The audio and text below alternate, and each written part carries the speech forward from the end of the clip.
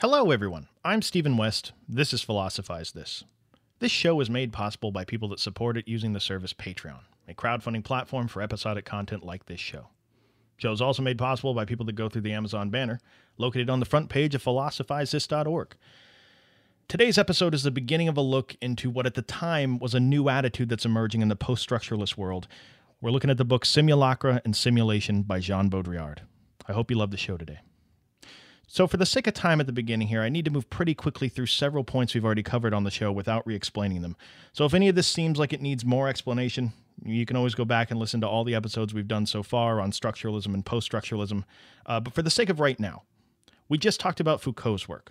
His famous genealogies and archaeologies are the way we've looked at madness and criminal punishment and sexuality. And while there's a lot of subtext to these works, one of the major points Foucault's making with these books overall is that terms like sanity versus insanity, heterosexual versus homosexual, a criminal mind versus a mind that's been properly reformed, these are just three of hundreds of different new ways in our modern world that science categorizes human beings and labels them normal or abnormal in an attempt to classify and understand them.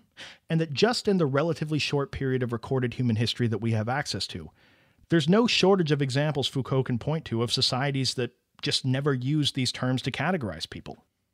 Nobody ever used to classify people in these terms. They had their own terms they used to categorize people, and we can see that those terms had huge effects on the way these groups were treated within those societies.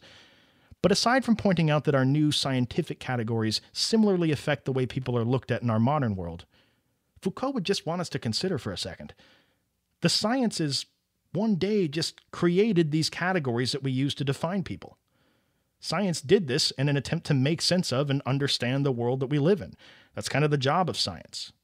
But Foucault would say something we all have to realize is that there's nothing about these new scientific categories that's somehow written into the universe. Sane versus insane is not a property of the universe. I mean, it wasn't like, and on the first day the Lord created the heavens and earth, and on the second he created the scientific category of sanity and insanity. No. Sanity and insanity are two terms that we use in a modern cultural discourse to be able to describe the mental health of people. There have been countless other ways of categorizing mental health in the past based on different criteria, countless other words used, countless other ways it could be done. And just how these other ways of categorizing people in the past have come and gone, our methods, without question, will come to pass as well. Not only to Foucault are there no stable identities or categories written into the universe that can be arrived at like sane versus insane, but more generally to the post-structuralists, there is no stable point from which anyone can ever assert that they've arrived at the truth, with a capital T, because it would be delusional to think that you somehow have access to it. These Enlightenment thinkers thought, okay, well, one thing's for sure, there certainly is a way that things are. I mean, there's a reality out there, right? Scientific rationality is the way that we're going to arrive at that reality. But a post-structuralist would say, no, that's not the case. I mean, of course, there's a way that things are out there. Nobody's denying that. But all that we as human beings can ever hope to have access to is a set of cultural and scientific constructions that were created in an attempt to understand reality. What you refer to as the truth is really just the current, temporary, dominant narratives of your culture's way of making sense of things, narratives that are constantly being redefined as they interact with other cultural discourses that interpret reality in a different way. In other words, this is a 20th century post-structuralist critique of a hopeful 17th century Enlightenment-era belief about how stable everything is. Stability was the game in town in the past, and it was being called into question now. The stability of things like words, as we talked about through the work of Derrida. The stability of the Enlightenment-era top-down idea of how power works in a society through the work of Foucault. The stability of identity and the terms people need to use to categorize themselves. The stability of any grand narrative that we've inherited from the past. See, because historically, these grand narratives have been the stable foundation thinkers have used to make truth claims. And what this has led to is that, historically, these grand narratives have been the points of unity that ideologies form around. The ideas that groups of people gather around and marginalize others on behalf of. This is why, in the work of all the postmodernists we've talked about so far, the name of the game in this new era has been deconstruction and fragmentation of these old inherited ideas. Because in the eyes of the post-structuralists, if you can fragment and deconstruct these grand narratives and show them to be not some ultimate theory of reality that's been arrived at, but instead just one of many incomplete, narrow ways of making sense of things that at best gives people a story to build their life around, and at worst makes other people's lives in this world miserable, then that may be the first step we have towards not repeating a lot of the same mistakes we've made historically. But what philosophers realized very quickly is that getting away from these grand narratives was not something to just blindly assume was the best way of going about things, because they realized this change is not just going to occur in the academic departments of universities. If we were going to get away from these grand narratives of the past, this was potentially going to have massive effects on the way society functioned overall. Right around the early 1980s, about 40 years ago, there's this fear among philosophers of what exactly the societal implications of the ideas of postmodernism are going to be. See, in the past, cultures have always had these grand narratives to rally around. Living in a society that doesn't have these points of unity to base itself upon, this is really an experiment that's never been run, and maintaining a society is obviously far from a guarantee. The concerns of several thinkers right around this time in the early 80s was, what does a postmodern, fragmented society really look like? How does it work? How does it remain held together despite the citizens having such different identities, having such different interpretations of the meanings of things? How does society work when you can be living in what's essentially a different universe than the person sitting next to you on the bus? There were a lot of different theories. Some thinkers said that we were 50 to 100 years before we'd ever even see the effects of postmodern ideas. Some people thought the effects, good or bad, depending on who you're reading, were at least a couple decades away before we'd even see an impact. But there were a few, like the philosopher Jean Baudrillard, that claimed all the way back in the early 1980s that we were already living in a postmodern society in many ways. He makes a case for this, among other things, in his books Simulacra and Simulation. The ideas therein made publicly popular by the movie The Matrix in 1999. Now, it should be said, the movie The Matrix is not a perfect encapsulation of the philosophy of Jean Baudrillard. It's not even a decent one. But how could it be? That's not what they were going for anyway, making a Hollywood movie. Nonetheless, the movie's something that many people are familiar with, and it provides some good visuals and examples that are going to be useful for talking about this book for the rest of the episode, so I want to start here. Now, I'm going to assume that pretty much everybody listening to this has seen the movie, so I'm not going to go into a ton of detail. But for the people that haven't seen it in a while, let me try to give a 30-second version of the movie. So on planet Earth, sometime in the future, there's an apocalyptic event that goes down where the human race goes to war with a race of machines, artificial intelligence that we created. Now, when this war first began, the machines ran primarily on solar power. So, in a wartime tactic, in an attempt to cut the machines off from their power source, the human race torched the sky, as they say in the movie. Basically, they destroyed the atmosphere so that no sunlight can get in. Now, unfortunately, the machines did what any rational machine would do in their predicament. They found another power source. Apparently, the human body produces a certain amount of electricity simply by virtue of there being a heart pumping and a nervous system firing. So what the machines started to do is grow human beings to be able to power themselves. Human agriculture. Vast fields, as far as the eye can see. Billions of people being grown in these little pods filled with some sort of amniotic fluid. Now, if you're the machines and you're using these pods just to harvest electricity, you don't really want a human being inside of the pod splashing around in their amniotic fluid. It would be distracting, right? So every one of these people that's in one of these pods is jacked into a simulated reality called the Matrix, where they live out their simulated lives in a very similar world to ours at the beginning of the 21st century. They go to work, they fall in love, they pay their taxes. The overwhelming majority of them go their entire lives never knowing that the whole thing has been a simulation. Now, just real quick, you can imagine, once you're inside this simulation, the exact purpose of your life is not going to be something that's immediately evident to you.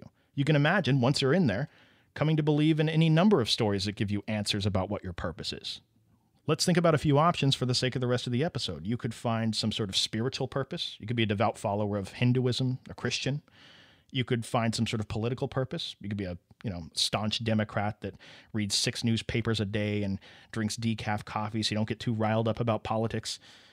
You could be a hardcore conspiracy theorist, spending every day of your life working hard to expose the truth about what's really going on out there. Picture somebody else living in this simulation. Picture someone who maybe isn't entirely convinced by any of these stories.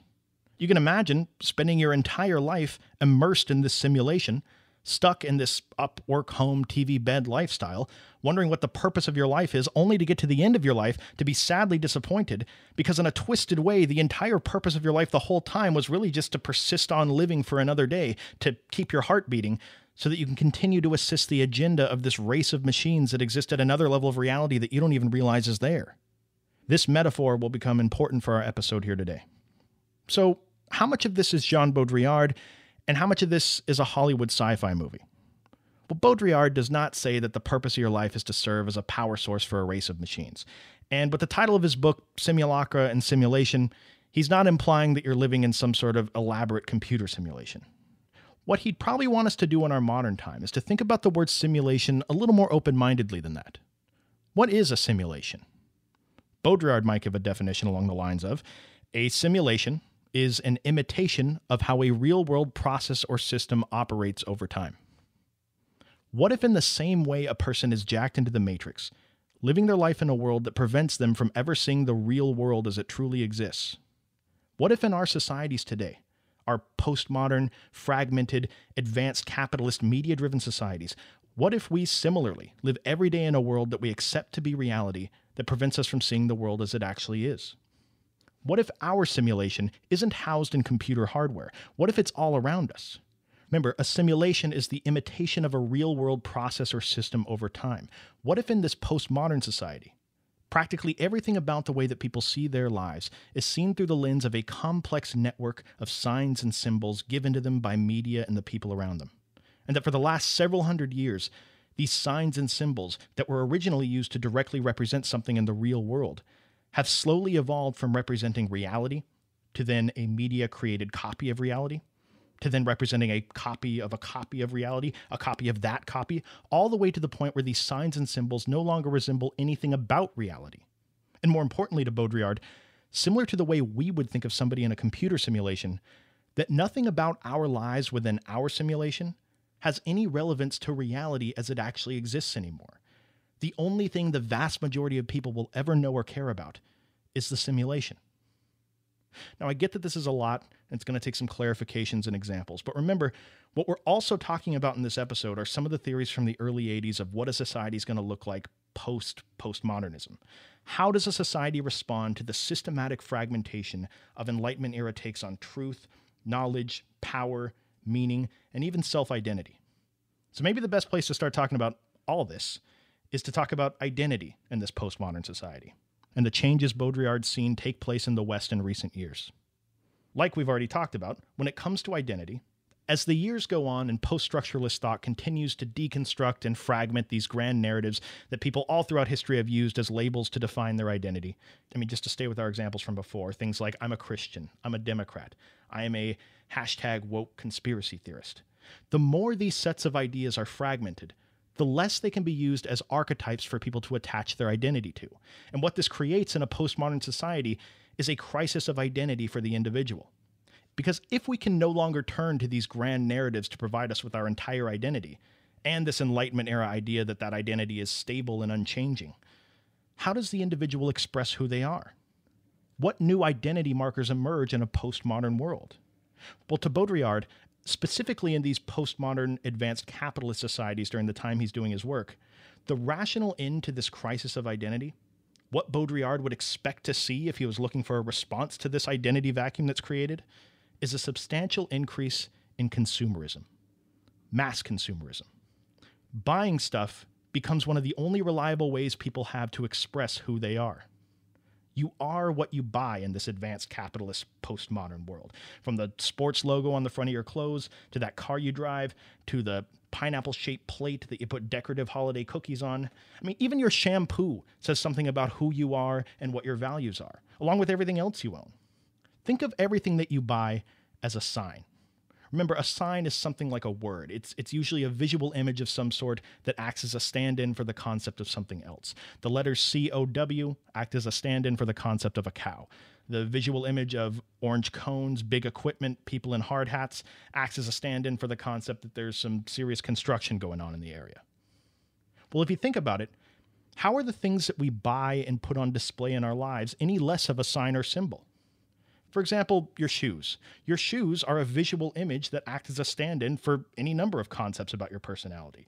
From the fact you collect basketball shoes, to the fact that you're a business professional in this particular moment, to the fact that you're the type of person that stays up on the most recent fashion trends. But the thing is, this isn't just the case with your shoes.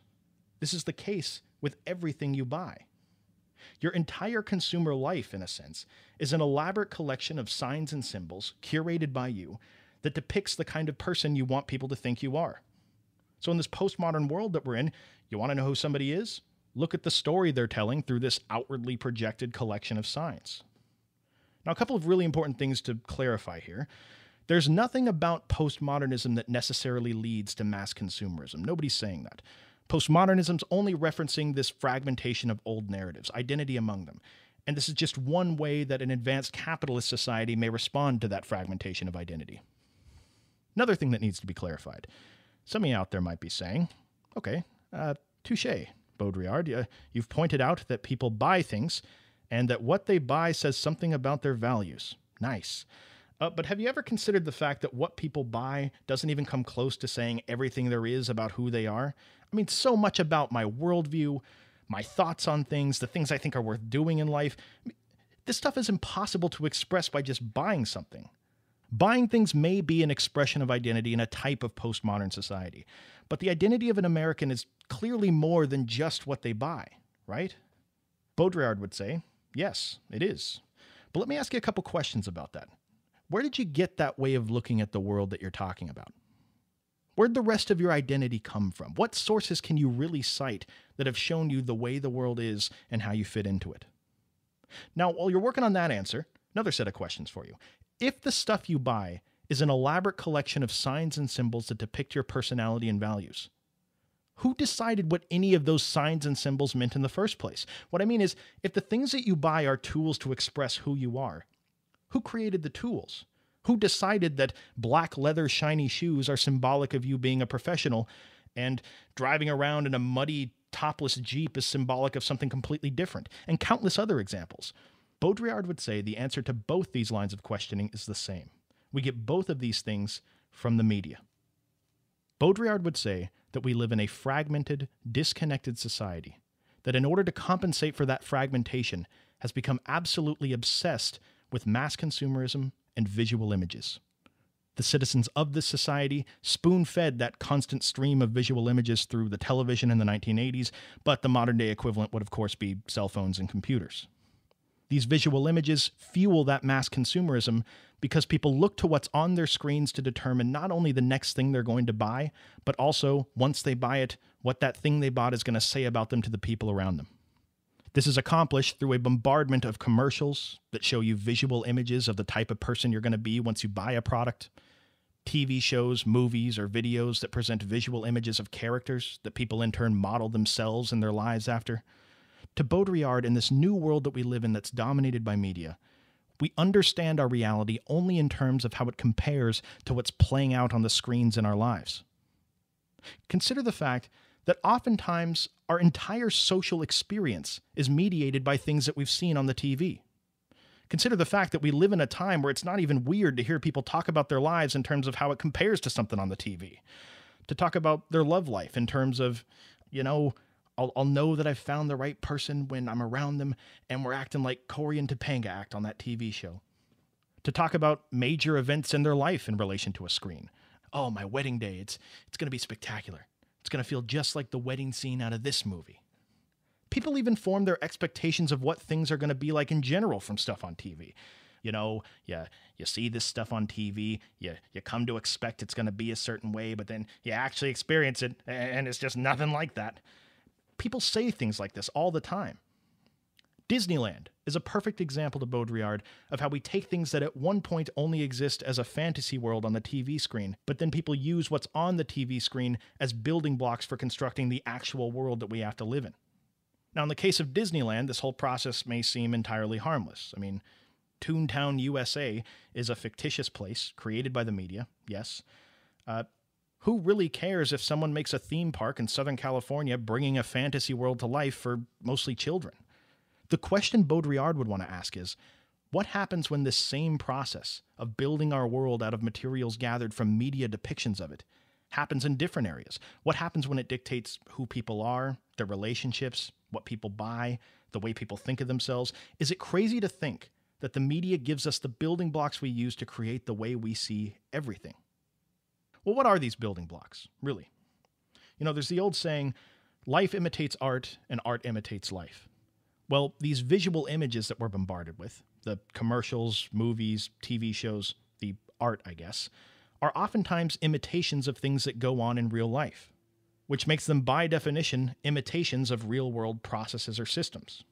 People then look to these shows for cues on how to act, what to buy, what their lives should be like, and then imitate these imitations of real-world processes or systems. But then inevitably, art does an imitation of that, and then life does an imitation of that, and this process goes on long enough that it's no wonder why Baudrillard thinks most people have become completely and utterly disconnected from anything real. The only thing they have access to is a copy of a copy of a copy of something delivered from an extremely narrow perspective in the first place. And these media-generated copies, these visual images, are trusted by people in our society so much that they often become the foundation of the entirety of someone's worldview and values. The best example I can give to illustrate this point lies in a series of articles Baudrillard wrote in the early 90s when Saddam Hussein invaded Kuwait in the first Gulf War, Desert Shield and Desert Storm. Baudrillard writes 3 articles, one before, one during, and one after the war, titled respectively, "The Gulf War Will Not Take Place," "The Gulf War Is Not Taking Place," and "The Gulf War Did Not Take Place." And what he means by the titles is not that there wasn't a conflict in the Middle East in the early 90s. What he means is that for the rest of the world, for anyone in the hundreds of countries around the world that are not actively witnessing and participating in the war, the full extent of the reality of the war is essentially not even taking place to them. See, at basically any other point in human history, if there was a war taking place in your experience of reality, that was because it was on your front doorstep. You were either fighting in it, people you knew were being raped or killed as a result of it. You may be just one person, and your experience of the war may only be from that individual narrow perspective, but at least your experience of the war was a small piece of the actual war. Whereas in the case of the Gulf War to Baudrillard, so many people around the world will never have to experience the reality of that war. All they'll ever experience is a collection of visual images and sound bites on their TV given to them by the news that are passed off as a depiction of what's going on the other side of the planet. That if we were to really talk about the reality of what the Gulf War was, what are we talking about there? Millions of lives affected. Decades of geopolitical lead-up. Hundreds of battles, every one of them a tragedy. Acts of kindness, acts of humanity, acts of hatred, and the darkness that human beings are capable of. We're talking about a collision point of thousands of different storylines that, when looked at exhaustively, embody all sides of the story. But the average person in one of these media-driven societies can just pop on the news, and through a series of flashing visual images and sound bites, they're going to get caught up on what's going on in the world today. These news stations claim to offer us unbiased coverage. Well, coverage of what? What exactly are you covering? The entire war? Or an incredibly narrow, cursory overview of a couple of general things that happened? What does the viewer of the news have access to? A window into the reality of the situation? Or a window into one of thousands of narrow, competing discourses about a piece of what's going on? All the while never having to face the ever-present brutality of being engaged in a conflict like this, because the viewer's experience of the war is reduced to what's essentially a video game on their TV screen. Even the deaths of thousands can be reduced to just signs and symbols. This is an example of how the simulation that we're in disconnects us from reality. This is a complex network of signs and symbols given to us by the media. What it depicts is an imitation of real-world processes and events, not reality itself. Something that's probably important to say here is that Baudrillard is not saying that you're a bad person if you watch the news and like to stay informed on recent events. No, on the contrary, like we talked about earlier in the episode, there is nothing about your experience of the world in this postmodern, media-driven simulation that's even relevant to reality anymore. What is more relevant to your life within the simulation? Is it the full extent of the reality of what's going on in the world? Or is it the simulated reality that the media reports that not only lets you have conversations with people around you about what's going on, but it also allows you to continue living your life seemingly well-informed with a worldview that helps you understand things? Compare this for a second to the example of The Matrix. What is more relevant to the lives of the people in that simulated world? A story about a war going on between machines and humans at the level of reality? Or a story they can use to understand things within the Matrix so that they can keep living their life? Here's another example people use when they're talking about Baudrillard. Imagine two people in some sort of online dating situation where they've only communicated thus far through instant messaging. Let's call them John and Susie. Now, Susie, after talking for a while, asked John to send her a picture of himself so she can see who she's talking to. But John is 50 years old, and he knows that Susie is 25 years old. John is self-conscious about the fact that he's so much older than her. He really wants to keep talking to her. So he sends her a picture of himself from back when he was 25. Susie gets the picture and then continues talking to John. Now, it's from this point forward that Susie begins to live in what's essentially an entirely new simulated reality. John has given Susie a piece of media that informs her understanding of the world, a picture. And that piece of media is not an accurate representation of reality because it's 25 years old. But from Susie's point of view, she lives every day of her life after the fact, talking to John, believing that she's speaking to a 25-year-old person. Just as most people today live every day of their lives believing that the media they consume is them interfacing with reality. This is one of the primary points Baudrillard's making here.